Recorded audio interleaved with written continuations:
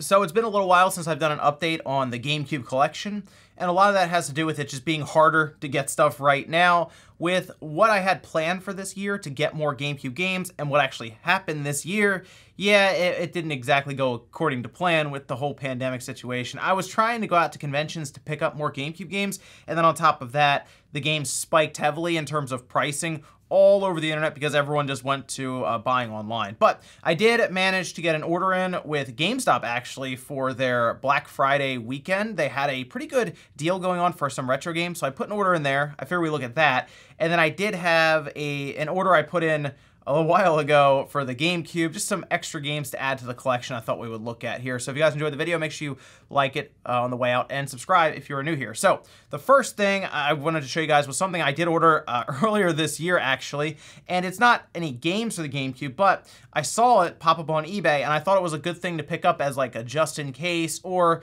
to fill in some of the parts of the collection that I was missing, which had to do with manuals. So this, believe it or not, is just a whole case of different manuals. And there are actually a lot in here. So we have manuals and cover art. That way, as you guys have seen here, I've already been getting games that don't have any manuals or cover art. They're just like disc-only based games.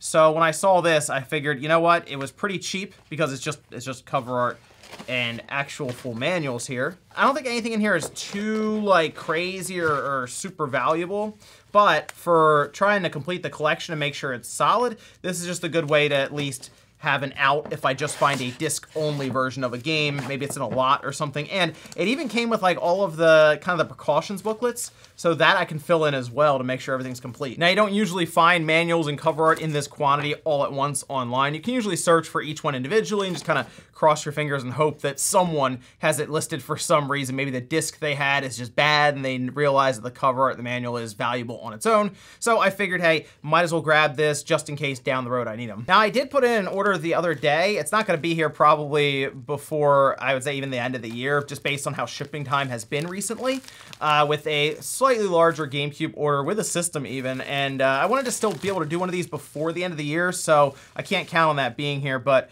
I figure we'll have another update on the GameCube collection in January, maybe midway through there as I get more stuff, if I can find them, of course. This, however, I would consider to be more filler, although I am happy about one of the games that I grabbed here to actually start playing right away. The person actually did a pretty good job here wrapping this up, by the way, because while, like I said, these aren't super valuable games, I guess just overall, GameCube games are just becoming very, very hot online right now to find. It doesn't even matter if it's more common stuff. It's all going up in value pretty quickly. So I did get NFL Blitz 2002, and I love the Blitz series, absolutely. Here's one that actually has everything with it though. So we have the manual, disc looks good, no scratches or anything, and this is the game I actually wanted to start playing right away because the NFL Blitz back in the day was awesome. And then we have Aggressive Inline and Dave Mirra 2 Freestyle BMX. These games, from what I remember, were very similar to like what they try to kind of capitalize on the Tony Hawk craze. I just remember seeing these occasionally when I'd be going through the different sections at like places like, oh, Blockbuster, there you go,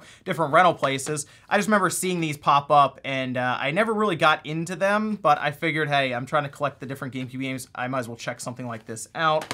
And then Dave Mirra, they had the demo back in the day on, I want to say it was the Tony Hawk Pro Skater 2 game they had on the PS1. I remember they had a demo and it was fun, but it wasn't as good as Tony Hawk Pro Skater at the time. Then we have Die Hard Vendetta, which for some reason has the sticker on the casing for Legacy of Kain, Blood Omen 2 at $12.99. That was like a GameStop sticker, and they even have it on the back. So I don't know, I guess they just had the wrong casing for this one. I mean, this is what was in the picture, so it's not like they had the wrong one. It's just, I guess there they had the wrong casing on it. Hey, look, there's a Prima's official hint book. That's kind of cool. It comes with a hint book along with the manual. Wow, this looks like almost a full walkthrough that's with it because it has level 1, has tips, objectives, images, full text on what to do, it looks like. Yeah, that's not a bad way to kind of advertise it. Just give like a little bit there for how you would be able to go through a level, and if people really like it, I guess they'd buy your strategy guide. That's an interesting way to try to sell it. Then we have Extreme G Racing. This is like a fast-paced racing game that I remember playing at a friend's house a long time ago, but I never had it myself. So this is another one I wanted to check out. Looks like we have it at least complete with the manual. So 5 games total here, nothing too crazy, but like I said, GameCube games in general are getting up there in price, and when you're trying to do the whole collection, you got to get all of them, and that will eventually include all of the different sports titles and everything. So you got to go from the low end of the collection all the way up to the high end. You got to get them all. So this is the order I put in with GameStop. They sent it in 2 different boxes because it's 6 games total. It was buy 2, get 1 free, so buy 2, get the 3rd free. And once I realized that that was on all used games, which includes the retro section. So if you ever see that pop up on GameStop's website, a little bit of advice, go check out their retro section because most times that is included in that sale. And if you buy 3 $50 games that are actually fairly rare, you get them with one of them being free. So instead of $150, it's $100. And I was trying to take advantage of that here. I got 6 games, but something's going on with GameStop, and it might be because the pandemic and the situation now, they're getting less trade-ins. Their website is like cleared out. But they split them up into 2 different packages, mostly because I think one came from probably a different warehouse or something. So these are all cartridges, and I thought it'd be interesting to see which ones they exactly send out. When it comes to the label, how it looks. If it is authentic, that's another big one that people always question about this because we've heard stories about games coming out from GameStop and them being like reproductions or fake games, which, sure, that could happen. It happens on eBay all the time too, so it wouldn't shock me. But first one I got was Super Mario All-Stars Super Mario World. I still have Super Mario All-Stars, but not Super Mario All-Stars with Super Mario World. So I saw this on their site, surprisingly, and I was like, well, let's grab that one. And the label itself looks good, actually. There's no major like rips or tears or anything like that on it. There was a little bit of, I don't know if it was glue or whitening, because a lot of these places back in the day would put stickers directly on the label itself, and it's the most frustrating thing when you see that out in the wild. Now on the back, this is torn up pretty well. And I guess if it was gonna be one or the other, the front or the back to be torn up, I guess I'd rather have this back label ripped because you can replace this backing, and generally you can find all the same information on other ones, and it's a pretty easy change. You just kind of take these screws out, pop the back on. I actually don't have the driver here. I looked around, I thought I did. I think I have that at home. So when I get back, I'll also get some pictures of any of the boards here for these different Super Nintendo games and put them up on screen. Next, we have a game that I actually did not own, and I remember wanting to get it back in the day, and I just never got around to it, and that is Super Bomberman. This label looks a little more worn than the Super Mario All-Star Super Mario World.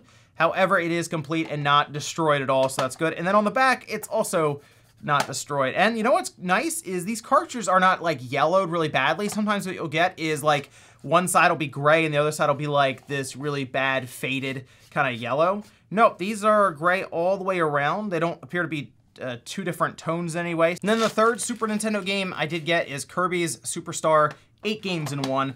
I never owned this, I always rented it. I rented it probably like 3 or 4 times back in the day, and obviously, I mean, this is an awesome game to pick up. It looks really good. Like I said, on the back looks good.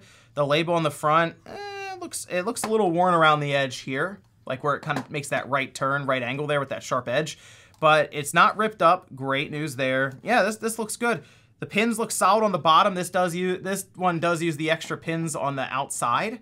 And what I'll do is I'll also open this one up and get a picture of the inside of it. But these ones like this are actually a bit harder to reproduce because these extra pins on the outside. You definitely need certain boards, I'll say, to make this one work. And while those are Super Nintendo games that I picked up there, and they don't necessarily fit in, I guess, with like the GameCube collecting right now, these do. And I've thought about it a bit more when it comes to getting Game Boy and Game Boy Advance games, because of the Game Boy Advance player that I have on that GameCube right now, and I have access to GBI, which is the Game Boy interface, better than what Nintendo has on that Game Boy disc that you have to find for like 60 bucks or something. If you have access to like the homebrew side and you use GBI, much, much better. And I went ahead and grabbed a couple of Game Boy Advance games during the Black Friday weekend because I figured why not. And I did grab Fire Emblem, just the Fire Emblem on the Game Boy Advance, and I'm gonna explain why I grabbed this one, and I also grabbed Fire Emblem and the Sacred Stones. Now, you might be wondering why I got these ones in particular, because I will admit they are a little more expensive on GameStop's site. Now, with the deals they had going on where they had percentages taken off of it, and I believe one of these was even free, it still was a little more expensive. Now, the reason I went through GameStop here is because if you go on eBay, what's interesting about this game, Pokemon and Zelda Minish Cap, these games, for some reason, this group of games are the most like reproduced and bootleg games online. Like you'll go on eBay and it really is a toss-up. Even if the person isn't necessarily reproducing and selling them, they may have bought it as a reproduction and they think it's a real Fire Emblem or a real Pokemon game or any of that. There are some telltale signs you can look for, like for the casing itself, even where it might be a little off, or if you just take a look at the board, usually you can tell, but it is a massive roll of the dice most times when you're going on eBay looking for this. I figure if I got it from GameStop, if it was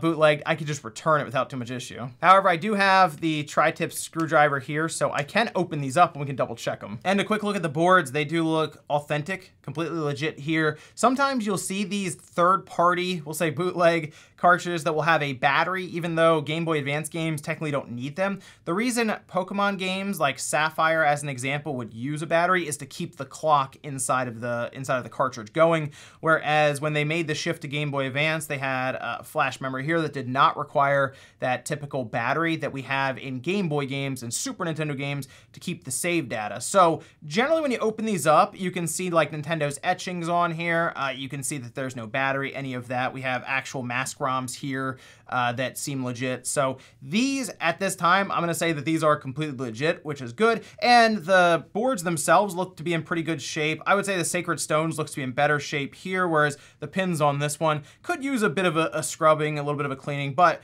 now that you take them apart, it's pretty easy to take this board out and just kind of scrub it up really well. No, maybe I will look into Game Boy Advance collecting. It's just getting Game Boy Advance games with the cardboard box and the insert and the manuals, that's tough because those boxes basically just disintegrated over time. But just getting, I guess, just at least the cartridges would be pretty cool. These are very resilient. Like the Game Boy Advance cartridges would take a beating. It's just the library itself was pretty good. There were a lot of different games on here, and some of the top tier games on the Game Boy Advance were really, really good. So I don't know, it kind of does fit in pretty well with like the GameCube collecting to have it next to the GameCube with the Game Boy Advance player. So maybe I'll order Game Boy Advance games from time to time as I find them online at good prices. So not bad, I would say overall for these pickups. The cartridges here were pretty good price. As for the GameCube games, just in general, common GameCube games are getting up there. They used to be average like, I think $4 or $5 each. Now they're getting closer to like $8 each for commons, like on average. That's pretty high for a system like the GameCube. There are some games that I wouldn't mind picking up on eBay, but I feel like the price is getting to the point where I want to see it in person if I'm gonna kind of take that kind of money and invest it in, like Cubivore as an example. That's way up there. And I'm hoping things start to go back to normal in 2021, where we can do things like go to conventions and I can actually take a look through them. Because when I was doing that, these are all games that I would see at some of the regular conventions I would visit. So here's hoping 2021 is a bit better for that, and we can have some cool videos where I actually go to conventions with some other people on YouTube and we try to pick up GameCube games and make videos for that one. So here's hoping for a 2021 that's much safer for everyone and a lot more fun. Thanks guys for watching. Let me know what you think of any of these pickups down below, and I'll see you guys next time.